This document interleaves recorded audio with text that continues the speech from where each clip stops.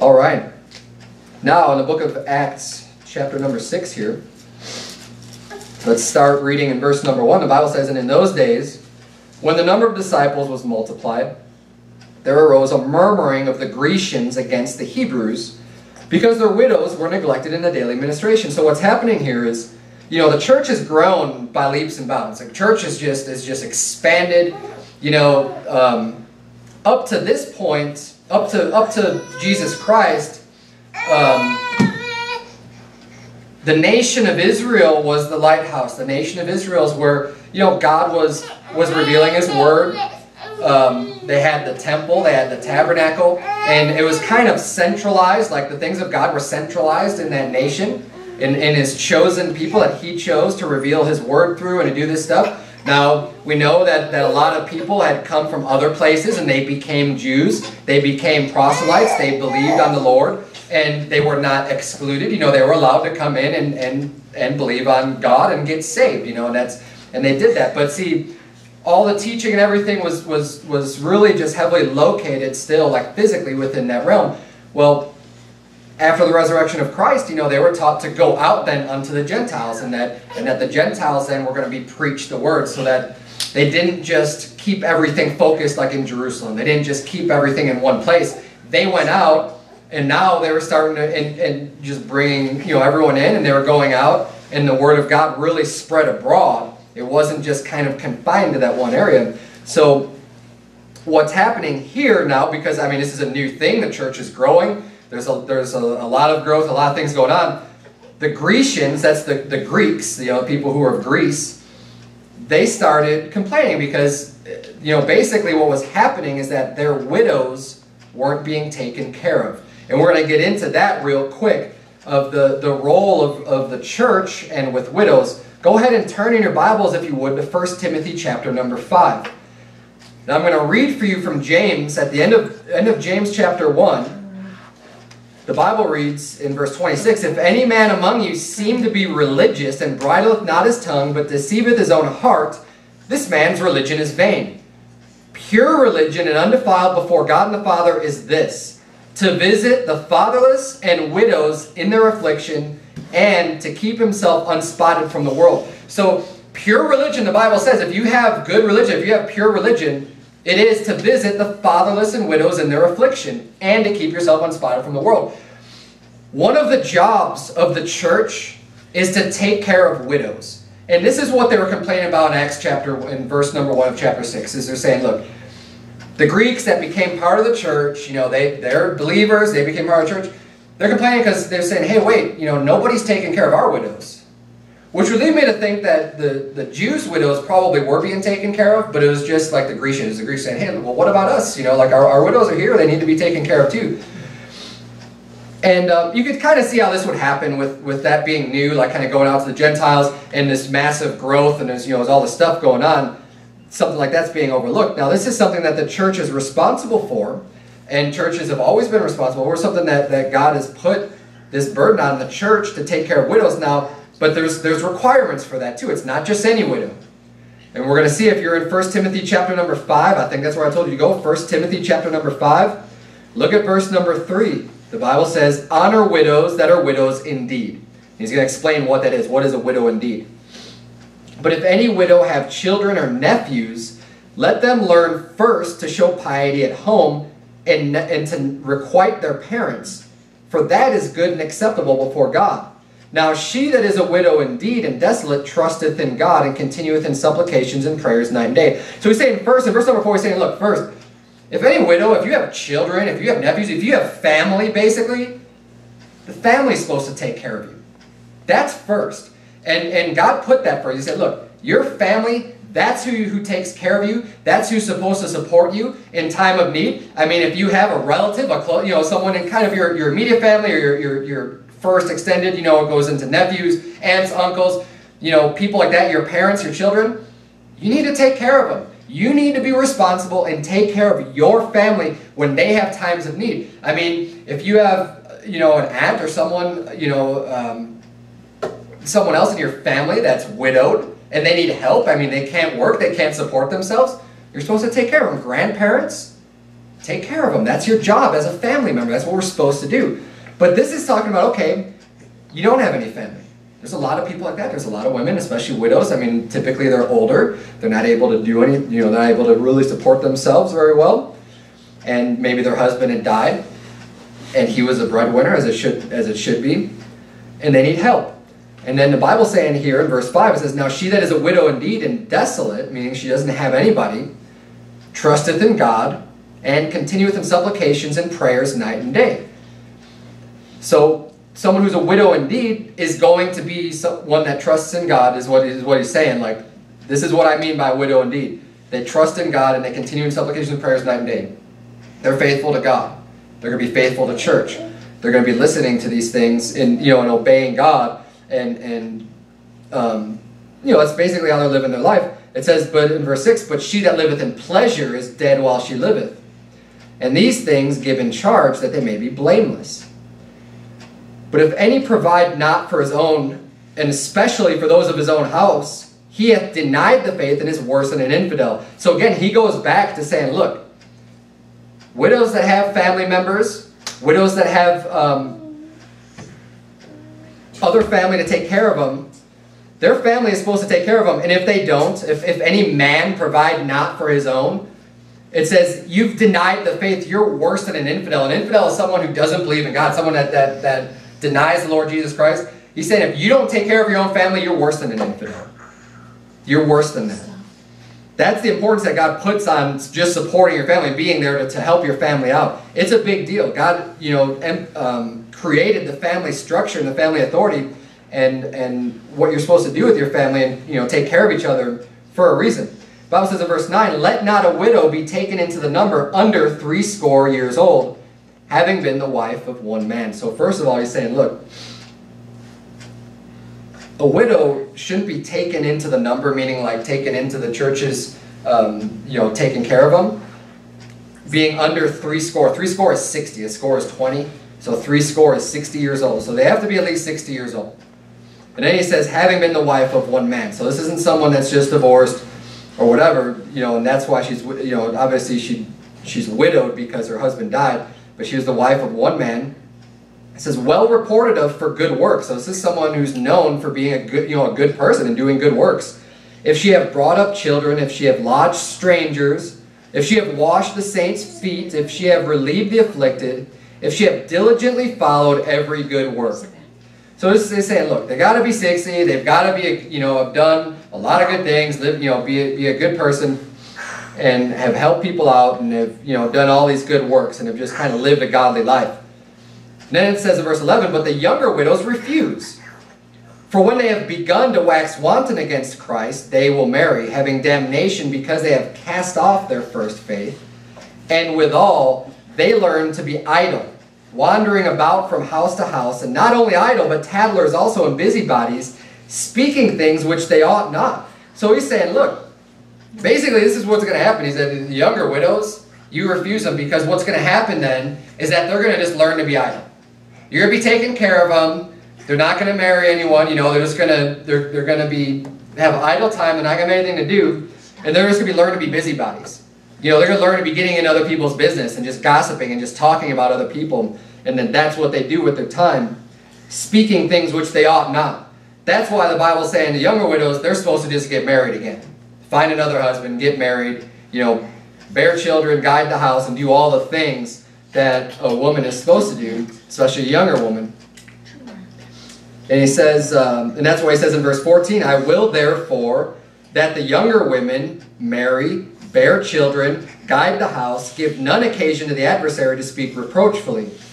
For some are already turned aside after Satan. If any man or woman that believeth have widows, let them relieve them. And let not the church be charged, that it may relieve them that are widows indeed. So here again we see, look, if you have widows in your family, take care of them. The church doesn't need to be charged for them. But the church is responsible for those. They don't have family. They have no one to take care of. They live a good life, and they need someone to help them out. And that's exactly what the church is for, and that's exactly what our church is going to do too. We'll help widows who are widows indeed. But we're going to refuse the younger ones. We're going to, this is a guideline that's given out to us I mean, this is the instructions to Timothy on how the church is supposed to be operating. So we see here a little bit, you know, this extra support, a little extra evidence, and just try to show you what's going on here in Acts chapter 6. Because it was the church's responsibility to take care of these widows. Now let's go back to Acts chapter number 6, where I keep reading here in verse number 2. It says, "Then the 12 called the multitude of the disciples unto them and said, It is not reason that we should leave the word of God and serve tables. Wherefore, brethren, look ye out among you 7 men of honest report, full of the Holy Ghost and wisdom, whom we may appoint over this business." So here we see, okay, there's a problem in the early church.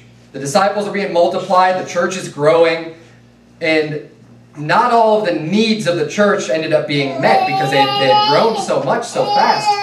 And it's evident here that the 12 apostles were primarily the ones responsible for running the church, for making sure that things operated smoothly in the way that they were supposed to within the church, because it says that the 12 called the multitude of the disciples unto them and said, "It is not reason that we should leave the word of God and serve tables." So they're saying, look, we need to keep doing the things that we were doing.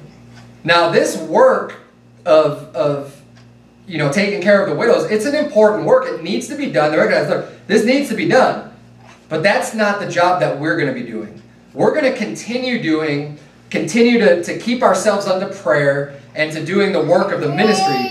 That's what we're going to keep on doing. We're doing a good job. But we need to appoint people to be over this business. Now the Bible's kind of laying out here. It's not specifically telling us exactly the way the church is to be organized, but we can infer that from this chapter that there's definitely an organization of how the church is supposed to be laid out. You have a pastor, which is also referred to in the Bible as a bishop or as the elder. And then the other office that you have within the church are the deacons. So what we see here is, the 12 apostles, 12 disciples would be in that position of like an elder, a bishop, a pastor. And the church was so big, there was more than one. In the smaller churches, there's no need to have more than one person as like the main overseer. But, if you're running thousands, you have a multitude of people, yeah, you're gonna need more people involved just to manage that many people, to manage the church and to make sure everything's being done. So what we see here is the appointment. They're telling them to look out among you 7 men of honest report, full of the Holy Ghost and wisdom, whom we may appoint over this business. So this is business of, in the way they describe it, as serving tables. Now, it needs to be done. It's a church's job. We've already established that. But it's not the same, I don't know if it's the same, it's called the same level of work, but it's a different type of function. It's a different job that needs to be done within the church. And this is why deacons are appointed to be over this business. Now, 1 Timothy chapter 3 gives the qualifications for the pastor and the deacon. I'm going to turn there real quick because we're going to go over this a little bit. I'm going to use this time in Acts chapter 6 to kind of explain a little bit how the church is supposed to be run, how it's supposed to be set up. And one of the reasons I'm doing that is because today we have Baptist churches that it's not a scriptural organization, especially when it comes to the deacons. And part of the reason for this is because churches have kind of patterned themselves off of our worldly government, our worldly system, and the Constitution, and kind of the way things are, where the deacons are more of like a board, and they kind of like vote on things, and they're like the legislative branch, while the pastor is like the executive branch, and like they're the figurehead. But the deacons like vote on stuff, and they're the ones that kind of make all the decisions in the church. That's not the way that the Bible lays out the roles and the functions within a church. So we see here, I mean, the deacons were appointed there, and the deacons really, what they are is ministers. That's what they're doing. They're there to minister. They're there to serve the people, the members of the church. They're not just making up rules for everyone. Now, the Bible gives qualifications for the pastor and for the deacons. Let's look at 1 Timothy chapter number 3. The Bible says, "This is a true saying, if a man desire the office of a bishop, he desireth a good work. A bishop then must be blameless, the husband of one wife." We turn to this out soul winning today. Brother Sebastian was talking to a lady who's Catholic, and he was just trying to explain. He's like, yeah, I was Catholic too. And he was explaining to her, well, this is one of the reasons why I don't go to a Catholic church. I mean, they're blatantly not following what the Bible says and how the church is supposed to be laid out. Like he was basically trying to explain to her, I want to go to a church where they're doing things right the way that the Bible says, and not where they're just obviously just completely in violation of what the Scripture says. So he turned us and showed her, like, look, see the bishop says they must be blameless, the husband of one wife. Well, the Catholic Church, they're not allowed to be married. They're forbidden to be married, and they abstain from meats, which, again, that's found elsewhere in the Bible, but that's what they do. And that's not the way it's supposed to be. The Bible lays out clearly, look, the bishop needs to be the husband of one wife. Now, if the bishop needs to be the husband of one wife, I want to know, for all these female pastors, who are they the husband of? Because the Bible says to be the husband of one wife. I don't think they're anybody's husband.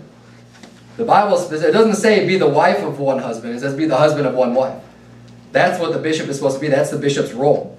Vigilant, sober, of good behavior, given to hospitality, apt to teach. These are all qualifications that a person must have prior to even be considered to be a bishop of a church, to be a pastor. Not given to wine, no striker, not greedy of filthy lucre, but patient, not a brawler, not covetous. One that ruleth well his own house, having his children in subjection with all gravity. And again, it's impossible to have your children in subjection with all gravity if you don't have any children. These are all qualifications. We need to look at this carefully. When you're looking at a church, you're looking at a pastor, I mean, is it biblical? Are you following what the Bible says? It says, for if a man know not how to rule his own house, how shall he take care of the church of God? Having a family and ruling your house well, and being a ruler over your children, and your wife being in subjection, and these things are just will demonstrate what type of a leader are you. Are you going to be able to take care of a church full of people if you can't even take care of your own family? If you don't even know how to lead well enough for your children just to listen to you, obey you, not to be just unruly nightmares, but actually listen to you with gravity and have respect towards you? How is anyone else going to respect you if your own children don't respect you as a father? That's basically what he's saying here. It gives a good indication of the type of leader you're going to be. Then it says, not a novice, lest being lifted up with pride he shall fall into condemnation of the devil. I mean, a novice, not someone who's just newly saved, doesn't really know much of anything, but they're going to get up and lead a bunch of people. No, you need to study, you need to learn, you need to study to show yourself approved unto God. Otherwise, it's very easy, it's explaining here, that to be lifted up with pride. I mean, you get people following you, you be lifted up with pride, and you're going to fall into the condemnation of the devil. Moreover, he must have a good report of them which are without, lest he fall into reproach and the snare of the devil. So it's also, you have to be reported of, just in general, for people in the world, that, you're a decent guy, you're an honest guy, you're not someone who's just, a con artist or whatever. You've got a good report. It says, likewise, now we're going to talk about the deacons. Must the deacons be grave? That means serious, sober. Not double-tongued, not given to much wine, not greedy of filthy lucre. You don't want people in that office that are just in it for the money, that are just focused on getting money. Holding the mystery of the faith in a pure conscience, and let these also first be proved, then let them use the office of a deacon, being found blameless. So again, this isn't something you don't get proved after you're put into the office. That's why he said in Acts chapter 6, verse 3, he says, wherefore, brethren, look ye out among you 7 men of honest report, full of the Holy Ghost and wisdom. If they're of honest report, that means people speak well of them. They're known for good works. They're full of the Holy Ghost. They preach the word. They have boldness. And they have wisdom. They know the Bible. These are the people you're looking for first in order to point them over this business. You don't get all this stuff after you become an elder, after you become a deacon. These are things that you need to have first. These are qualifications to hold that position. And then look at this. It says, even so must their wives be grave. Now, the deacon is filling a role in the church. That's a man filling a role. But this is giving now qualifications even for their wife. So you might have a man in the church that fits these qualifications. But I'll tell you what, if their wife is not grave, if their wife is a slanderer, if their wife is not sober or faithful in all things, that person shouldn't be a deacon. You need to look at both. The Bible lays out here a qualification even for the deacon's wife. It says, let the deacons be the husbands of one wife, ruling their children in their own houses well. So again, a deacon, just as in a bishop, they need to be married. They need to have children. This is someone that you're looking out in order to put over this role. It says, "For they that have used the office of a deacon well, purchase to themselves a good degree and great boldness in the faith which is in Christ Jesus." So he lays out all this stuff, and these are the two main offices that the church should have. And obviously, you don't need to have deacons in a church of our size. There's just not a need for it. The reason why they even appointed these men as deacons in that church is because, hey, there were responsibilities of the church, these are things the church was supposed to be doing that they weren't doing. They were lacking, they were failing in those things because there wasn't enough people to get the job done. I mean, the disciples were out, they were teaching, they were preaching, they were praying, they were doing all these things that are good and they were devoted to doing, but all of this other work wasn't getting done. And the bigger you get, especially as a church, there's a lot more things you got to do. There's a lot more people to take care of. You know, the pastor, that word is like a shepherd. That's someone who's supposed to be looking over the flock. So my job as pastor, I'm not just someone who comes up and preaches and teaches the Bible, although that is important. That's definitely something that I do.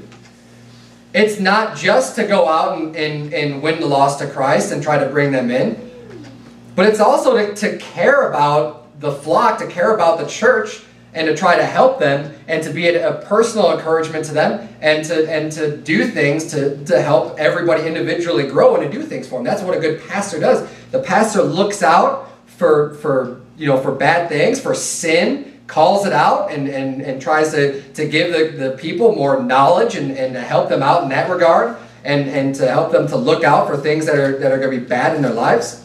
But you know, these are and there's certain qualifications that must be met in order to make that position.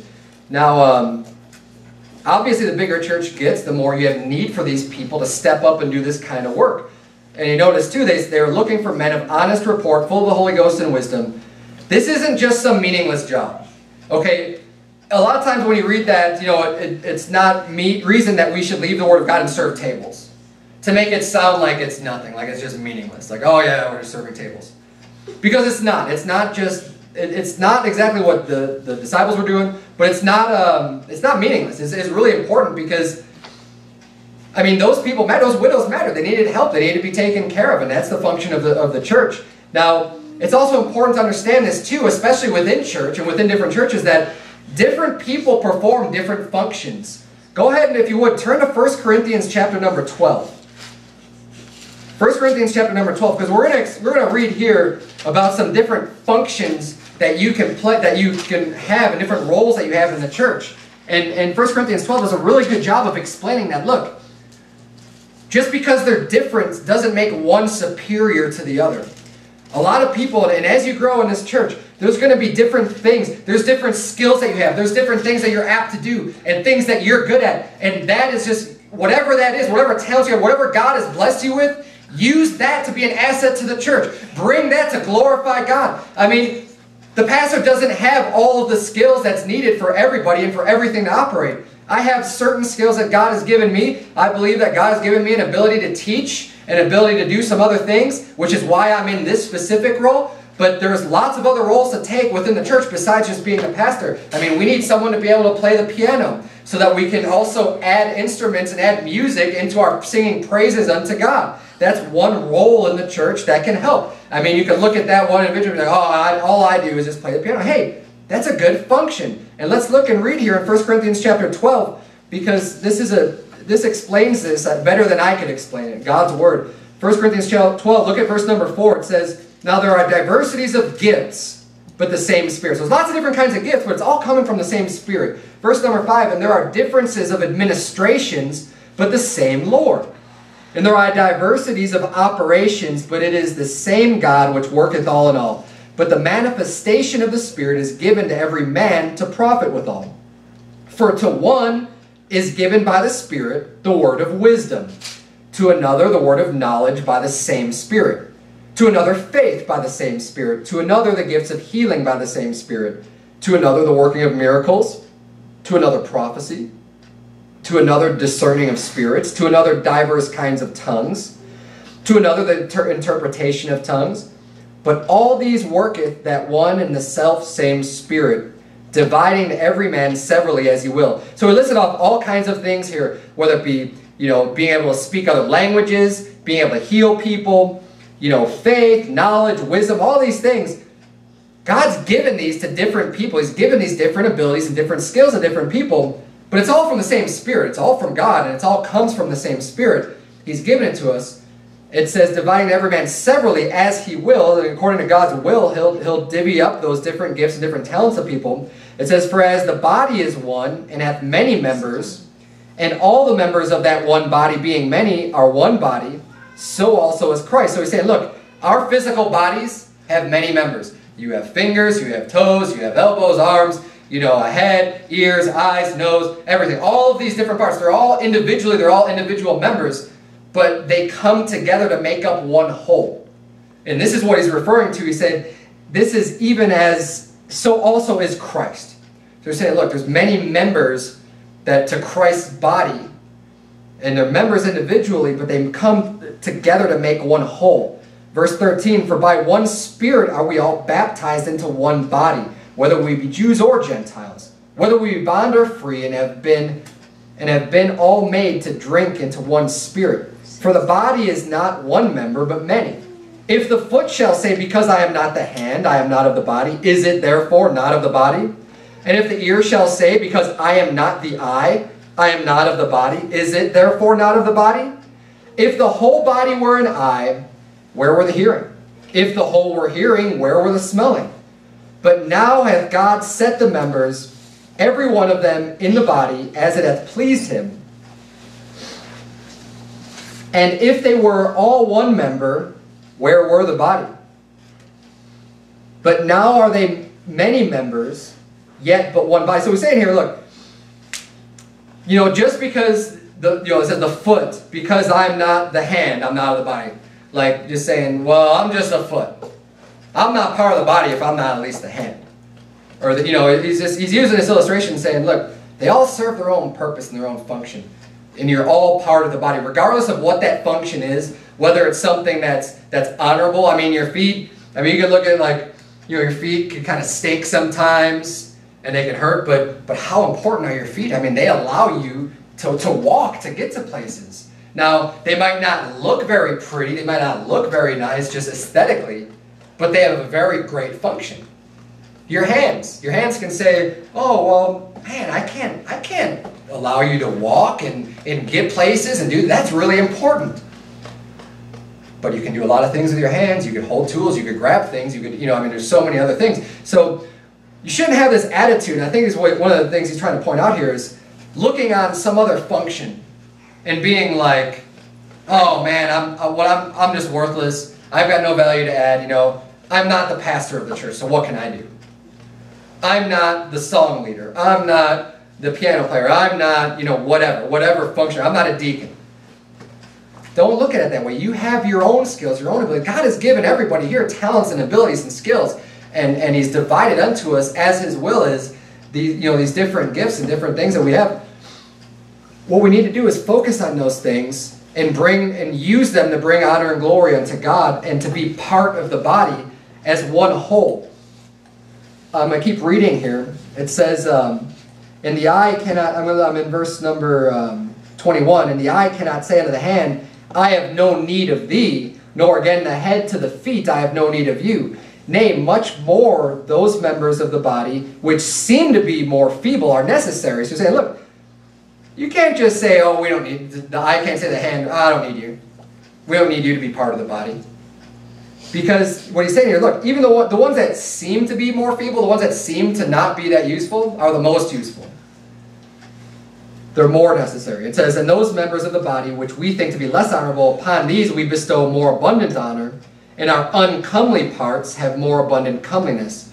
For our comely parts have no need, but God hath tempered the body together, having given more abundant honor to that part which lacked, that there should be no schism in the body, but that the members should have the same care one for another. And whether one member suffer, all the members suffer with it. For one member be honored, all the members rejoice with it. Now ye are the body of Christ, and members in particular. And God hath set some in the church, First apostles, secondarily prophets, thirdly teachers, after that miracles, then gifts of healings, helps, governments, diversities of tongues. Are all apostles? Are all prophets? Are all teachers? Are all workers of miracles? Have all the gifts of healing? Do all speak with tongues? Do all interpret? But covet earnestly the best gifts, and yet shall I unto you a more excellent way. So he's saying, look, if one member is going to suffer, we shall all suffer. I mean, we're all part of the same body here, being in church.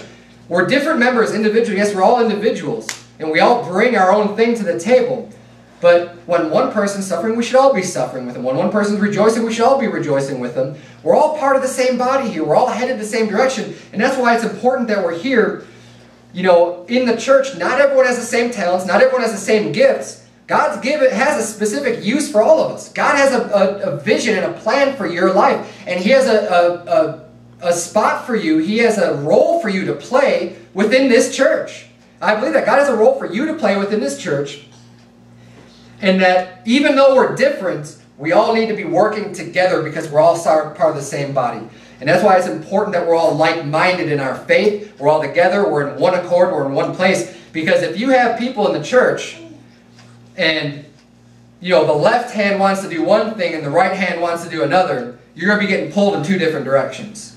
We need to all be on the same page. And, you know, that's why it's really important that, you know, hopefully if I'm doing my job as a teacher, we could all learn and come to the same conclusions of the truth of God's Word, so that we're not just pulled different directions doctrinally, like major doctrines, just saying, well, some people are saying, well, I'm pre-trib and I'm post-trib, and there's kind of different things going on, or whatever it may be. I mean, I'm just using it as an example.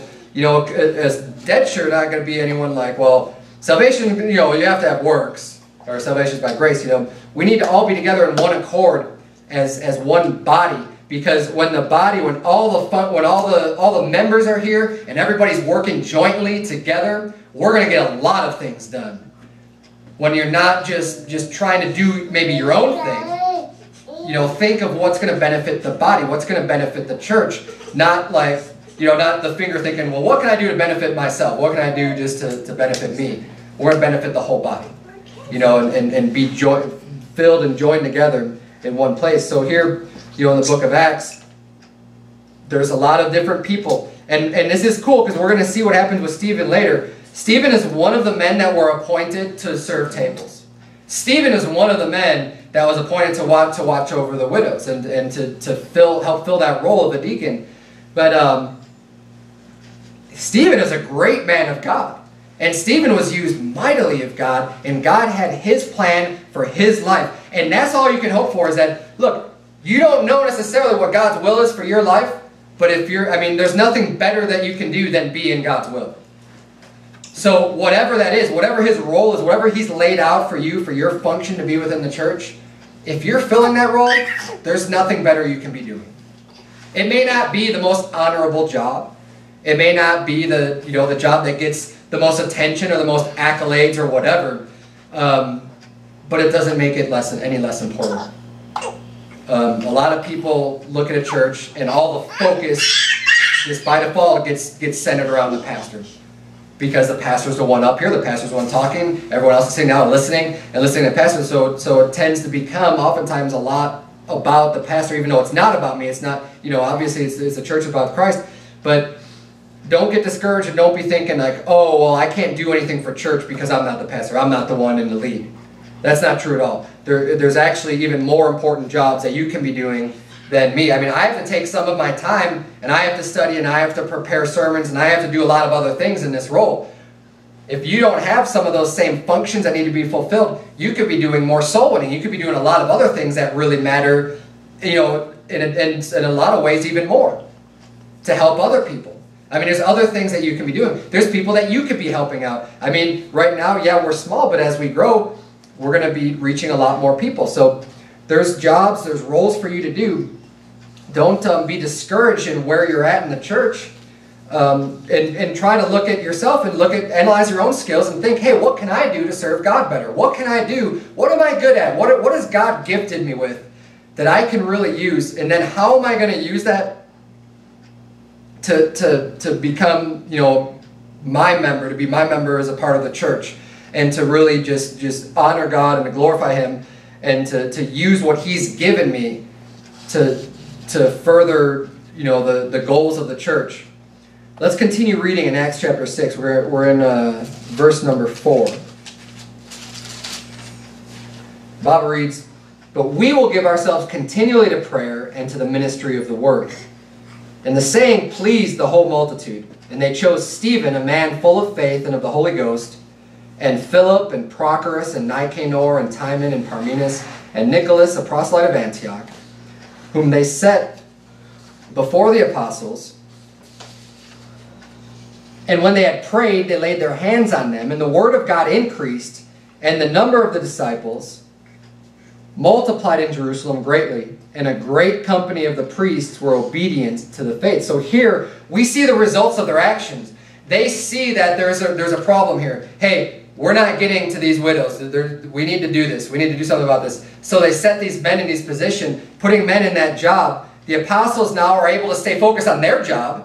They're doing the role of the member that they play in the body. And they're saying, okay, well, we can't be all of these different body parts at once. We need to stay focused and be who we are. We're going to set people over this job and this responsibility, and that's the member of the body that you're going to be. And when they do that, we see the result of that. It says that the word of God increased, and the number of the disciples multiplied greatly. So when everybody's in their spot, everyone's in their roles, and everyone's getting things done, they can all focus on the job that they're supposed to be doing. Hey man, everything's coming together great. And now they're starting to see a great increase. Now again, they're back to the number of the disciples multiplying greatly. It doesn't even just say a little bit. I mean, they multiplied greatly. And now we're kind of getting to a point in the book of Acts, and especially in chapter number 6 here, where it says, you know, the Bible starts to focus in on one of the men. As I mentioned earlier, one of the men that was appointed to serve tables. This is Stephen. And it says in verse 8, "And Stephen, full of faith and power, did great wonders and miracles among the people." So look at this. I mean, this guy that they appointed to help the widows and to help take care of them, he was full of faith and power. This is a great man. He did great wonders and miracles among the people. This is a guy that was totally being used of God. He was in his role, and you can say, "Oh man, he should have been in a different role. Look at it, he's doing miracles. He was doing wonders." No, he was doing what he was supposed to be doing. He was in God's will. We can't just, he could have had the wrong attitude. Oh man, I've been bitter, and like I should be doing it. I should be doing what the disciples are doing. That's not what he was appointed to do. That wasn't his job. He was serving his job. He was doing his job very well, which is why he was able to even have this great power of God on him to be able to do these wonders and miracles. Verse number 9, it says, "Then there arose certain of the synagogue, which is called the synagogue of the Libertines and Cyrenians and Alexandrians, and of them of Cilicia and of Asia, disputing with Stephen." So here's a bunch of people of these synagogues, lists all these different types of people that become, and they're just arguing with Stephen. They just come and they're disputing with them, they're arguing with them. And then it says in verse 10, "And they were not able to resist the wisdom and the spirit by which he spake." So this Stephen was well versed in the Bible. He had the boldness, he had the Holy Ghost. They're trying to argue with him, they're trying to dispute with him. They couldn't resist the wisdom. I mean, he was just letting them have it. He was just winning all the arguments and just winning the debate and just saying, "Look, the Bible says this, the Bible says this." And they couldn't think of anything to say against him. They knew they were losing. So let's see what happens. Stephen was definitely given, I believe, the word of wisdom. And we read that in 1 Corinthians chapter 12. That was one of the gifts of the Spirit. He had the word of wisdom because they weren't able to resist the wisdom and the spirit by which he spake. But, so what happens? They're not able to argue with the truth. So what do they end up doing? Look at verse 11. It says, "Then they suborned men, which said, we have heard him speak blasphemous words against Moses and against God." So suborned means like they hired, or it's hired, but like they hired them to do nefarious things. I mean, they basically got these guys, they convinced these guys, they persuaded these guys to lie about Stephen. They can't answer him. They can't resist the truth. They have nothing to say against him. So what do? They just have to go and get someone to just lie about him. Verse number 12, "And they stirred up the people and the elders and the scribes and came upon him and caught him and brought him to the council." So they go arrest him. They get everyone mad. They make a big fuss over Stephen and set up false witnesses which said, This man ceaseth not to speak blasphemous words against this holy place and the law. For we have heard him say that this Jesus of Nazareth shall destroy this place and shall change the customs which Moses delivered us. Again, man, that sounds real familiar because those are the same exact lies that they tried spewing against Jesus Christ himself. They set up false witnesses. They suborned men to do this because they could not resist the wisdom. They had to resort to lying. They couldn't beat him with the truth. They couldn't just argue with him. They couldn't trick him. They couldn't deceive him. They had nothing to say, so now they just have to lie. That's what they resort to. There's nothing new under the sun, and this is a very common practice. So prepare yourself for it. You see it happen over and over again. It happened to Jesus Christ. It happened to Stephen. And I'll tell you what, if you preach the truth boldly and for long enough, it's going to happen to you too. People are going to just start lying about you. People are going to start bringing railing accusations against you. It happened to my former pastor all the time, Pastor Anderson. There's even a guy that's been trolling the Word of Truth Facebook page.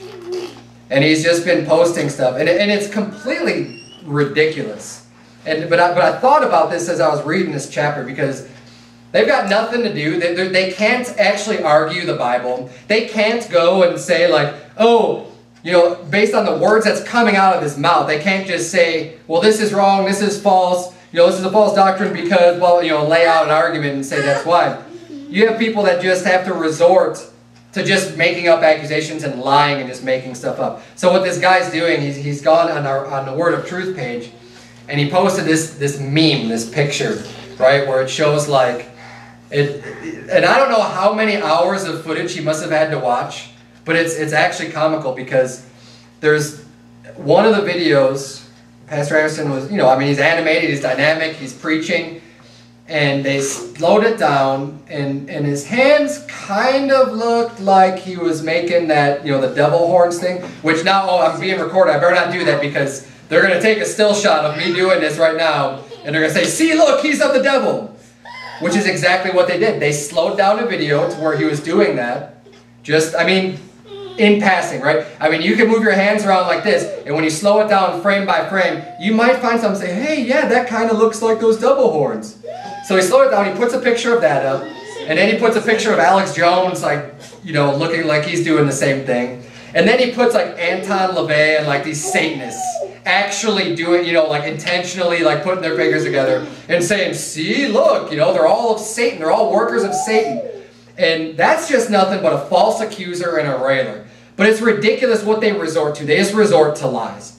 And the funny thing is, he posted this clip because in the clip, this spot where he's saying he's doing the devil horns, what's actually coming out of Pastor Harris's mouth is he's saying like, you got to be saved by grace through faith. Like those are the words that's coming out of his mouth. You know, the Bible says that out of the abundance of the heart, the mouth speaketh. It doesn't say out of the abundance of the heart, the fingers do weird signs. You know what I mean? That's not how you judge whether or not something's right. You have to judge the content, judge what's coming out of a person's mouth. And when people can't resist the truth, when they have no answer, they're just going to resort to lying.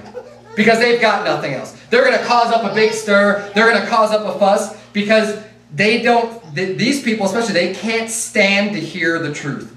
They don't want to hear it. They want to have nothing to do with it. It actually makes them angry. It's just to hear the truth.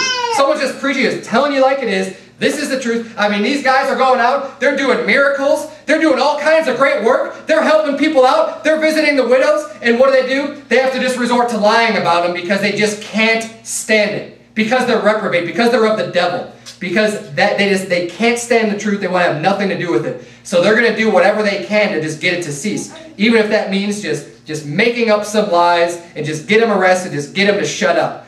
This is what's going to come upon you. And this is what we're constantly warned about. These types of troubles. People might lie about you, but you know what? Don't get out of God's will. God can protect you. God can save you. But whatever it is, it's going to be God's will. Let's finish up the chapter here. Verse number 15 just says, and all that sat in the council looked steadfastly on him, saw his face as it had been the face of an angel. Which is pretty amazing. So they're looking at this guy, and it's just like, all of a sudden, he just looks like an angel. I mean, this guy is walking in the Spirit. This guy is doing what God wants him to do. And we're going to see in Acts chapter 7, he starts giving he starts preaching this great sermon. I mean, he goes on, we'll get into it. I'm not going to preach it right now. He gets into it in Acts chapter 7 and really lays it out for him, and it's really interesting. It's got a lot of good stuff in there. But Stephen is a great man of God. He was walking in the role that God had laid out for him, in God's will.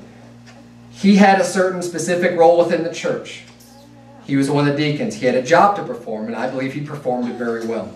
And there was nothing better for him to be doing, and for the church to thrive, and for the church to grow, and for people to get saved, and for all these things to be done when he was in his spot, and when everybody else was in their proper roles doing what they're supposed to do. And you say, Pastor Berzins, I'm in this church, I don't know what I'm supposed to be doing. Well, there's a lot of things that, for one, they don't even require a special gift. One of them is preaching the gospel, trying to get people saved. The Bible nowhere says that there's a special gift to open up your mouth and to give the gospel of Christ and to just tell people about Jesus Christ. That is a job, that is a role for every man, woman, boy, and girl that's saved in this church to do. That is every single Christian's responsibility. That is a great place to start. But apart from that, there are lots of other things that you can do. Like I said, you know your own talents, you know your strengths, you know your weaknesses. Focus on your strengths. And whatever it is you can do. I mean, ministering to other people and helping other people out are a great thing that you can do within the church. Someone else might have a need that you can help. I mean, if there was a mechanic in here, which I don't think there is, but if there was a mechanic in here who's really good with his hands and understands cars and understands how to fix them, and there's another person in the church, they're having car problems or whatever, you can offer to help that person out. You know, I mean, I'm good with computers. Someone else is having a computer problem. I can go and help that person out because that's one of the skills that I have. You know, use different things and to help other people out within the church, but also use them. You know, I'm using my skills with computers to try to get more reach, to try to reach more people, to try to bring, you know, record the sermons and put them online and try to do whatever I can to get the message out. You know, there's all kinds of different things that we can do, you know, to do that, and to further the gospel, and to kind of just further and help the church, and to minister to people. So wherever you're at in the church, just the one thing you definitely need to be doing is trying to win souls and learn more, and be happy with where you're at, and also try to grow. You know, try to learn more skills. Sometimes a lot of people don't even know what talents God's given them because they haven't tried certain things. You know, you don't necessarily know how good you are if you've never done it before or never even attempted it. Try learning new things. Try. You know, I'm trying to try my hand at music. I'm not the best at it, but I'm going to keep on trying to do it because I want to learn. I want to be able to play the piano. But you don't know if you don't even get started on it. Maybe you do have some hidden talent that God's given you that hasn't even come to the surface yet. Let's bow our heads and have a word of prayer. Dear Heavenly Father,